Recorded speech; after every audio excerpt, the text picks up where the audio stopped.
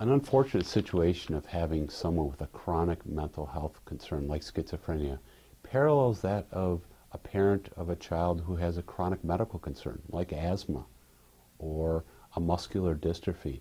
Extremely stressful for a family member, especially a parent, and it's very easy for a caregiver to become burned out.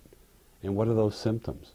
Where you no longer are feeling like you can take care of that individual. Your own health and wellness declines, and therefore your ability to help that person declines as well.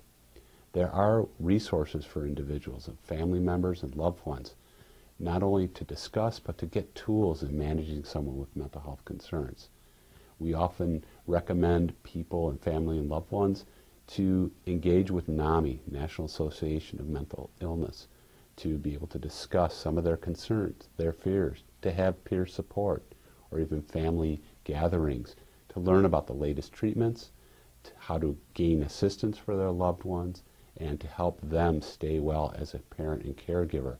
So important, especially in the early times of people with serious mental illness.